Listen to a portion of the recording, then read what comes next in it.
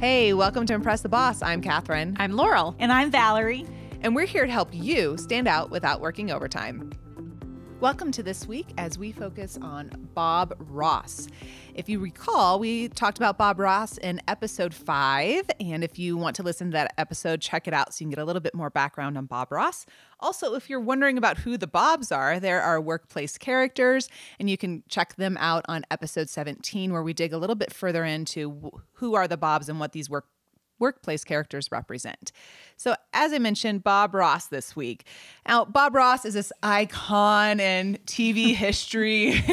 We all grew up watching him paint his happy little accidents, his calm, cool, collected demeanor, his his rose-colored glasses about life, just such a positive energy in our lives, really, and very iconic in that way. And so when we think about Bob Ross as a Bob in the workplace, we think about this Bob being very likable. People like working with this Bob. He brings such a calm centeredness to the environment. But those rose-colored glasses can also get this Bob into trouble. So maybe sometimes those rose-colored glasses can prevent the Bob Ross from actually seeing conflict that's brewing. Maybe that can prevent the Bob Ross from seeing a problem that needs to be solved just because they think everything's going to work out in the end. Of course it's going to work out. That's right. So today we'll get to listen to someone who identifies with a Bob Ross personality and hear some tips and tricks about how to be a better Bob Ross in the workplace. And Laurel, who, if I can speak, are we going to hear about today? Yeah, we're so excited to have Dr. Jason Carthen with us as our Bob Ross this week.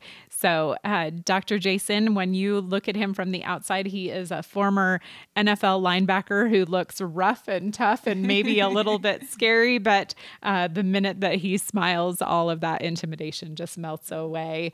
And then, oh my gosh, when he opens his mouth and starts speaking, that deep baritone voice just draws you in and makes you want to engage and listen to everything that he has to say.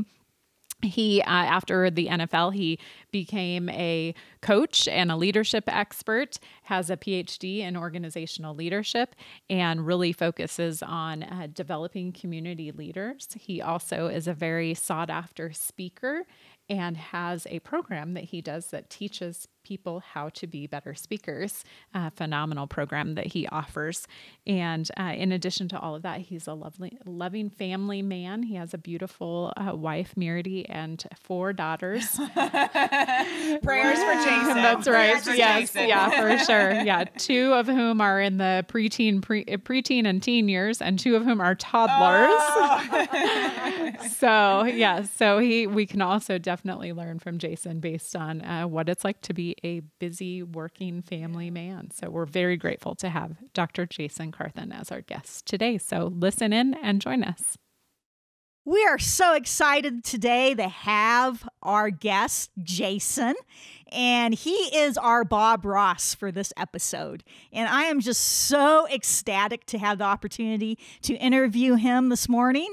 And we are going to start off, Jason, with just a couple of questions here. And we just want to say welcome to Impress the Boss. Oh, thank you so much. You guys are amazing. I love what you're doing, and let's get after it. All right. So as I mentioned before, Jason, you are the Bob Ross, and I can relate as myself being a Bob Ross. And we just want to hear what your greatest pitfall is as a Bob Ross, and what do you think our listeners who are Bob Rosses can avoid?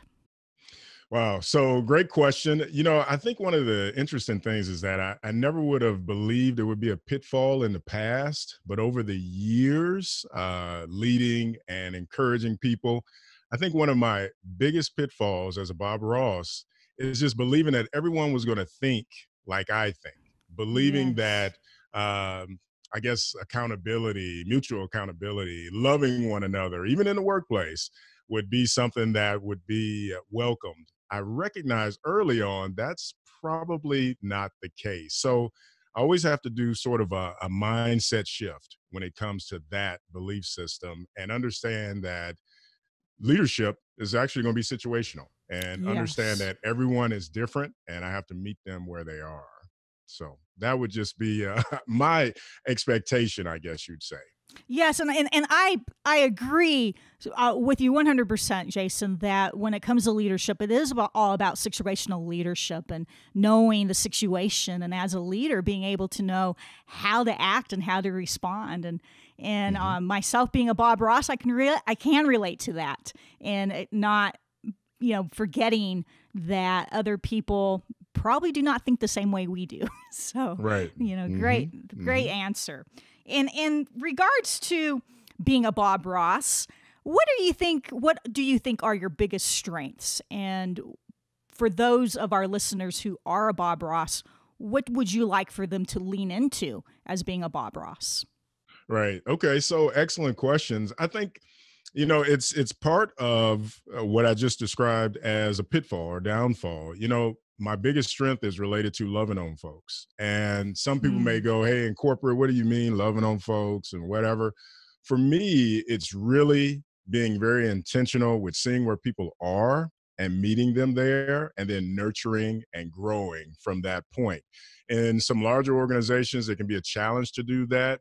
But if you have a leader and their vision is permeating the entire organization, then those individuals that report to that leader, if they have your heart, they're going to do the same thing. Yes, they're going to be intentional about loving folks, creating a very open culture, making sure people are supported after they go after their goals and maybe don't hit them. Instead of being, harsh towards them, they meet them where they are and they encourage them to make sure they can do that. And for me, that's been a strength. And even as a coach, being able to go in and sort of change that mindset for some of the leaders that are a little bit more transactional and maybe even autocratic.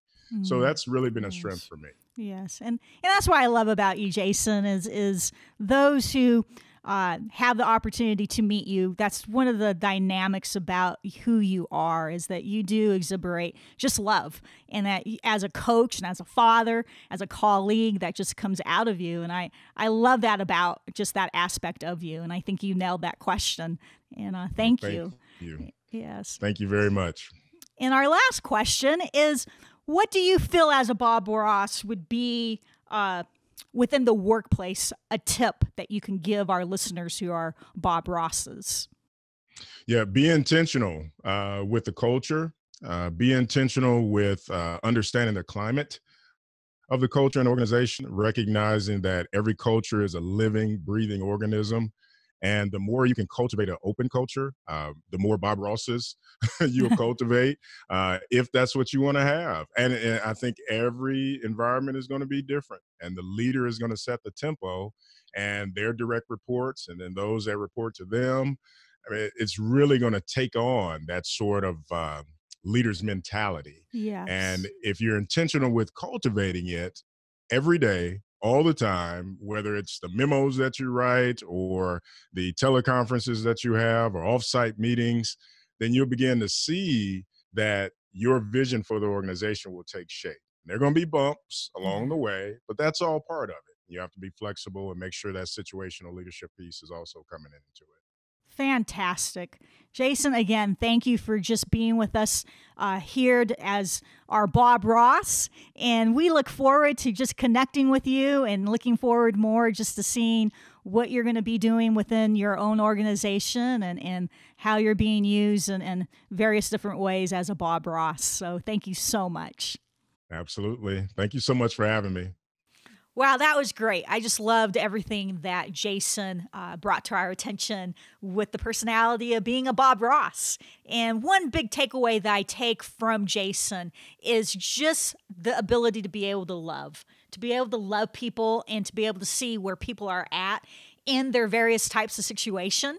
And when a Bob Ross is able to see a person and to love on them and to encourage them and to inspire them, I think that just helps the people in a workforce to be able to accomplish their goals and to be able to get that, that oomph behind, like, I can do this. And definitely a Bob Ross does that. I know there's some fault of a Bob Ross looking at people with rose-colored glasses, but really the action that I would that I gleaned from what Jason has spoken from his interview is the action of a Bob Ross being able to take that initiative to love on people and to motivate them and inspire them within their workforce to get what they need to get done and to be that cheerleader and that coach and that motivator.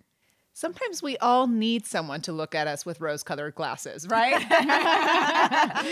Yeah. Please, can you put those on just for this moment? I see too many of my own faults anyway. Yeah, right, Yes. exactly. Yeah. So I think the Bob Ross, the value this personality brings, and what we can learn from that is how we can exhibit love and encouragement and inspiration for the people around us, even if we're not their manager. If it's someone, a peer, or someone that's in a different department, someone that gets on our nerves, someone that, we just, that person's so difficult. How can we really exhibit a loving demeanor and encouragement and inspiration to them as well? Yes, and I think that's right on. I think every organization, every culture needs Bob Rosses out there for that fact. Yes, Laurel, to look at people with the rose-colored glasses, but also to really just serve and love people. And I think that's, if we can do that wherever we're at, as a manager or as a worker, co-worker, colleague, I just think it just makes our work environment and culture a much happier place. Very true. So our action for this week is really to identify someone that you're working with that maybe it's someone that's easy to love and that's all you have capacity for right now. That's okay. Maybe it's someone that you've just had a lot of difficulty with, but there's something that you can do to exhibit love and inspiration for them this week. We'd love to hear your stories on social, #ImpressTheBoss. And please don't forget to follow Dr. Jason Carthen. You'll find him on Facebook and LinkedIn and Instagram. He's got some great things to say. He's doing some awesome work, and we'd love to have you join to be a part of his journey as well. Absolutely. Hey, thanks for tuning in. Don't forget to follow us on social for your daily standout tips, LinkedIn, Facebook, Instagram, and don't forget to use the #ImpressTheBoss and share your journey with us. And until next time, Bob's out.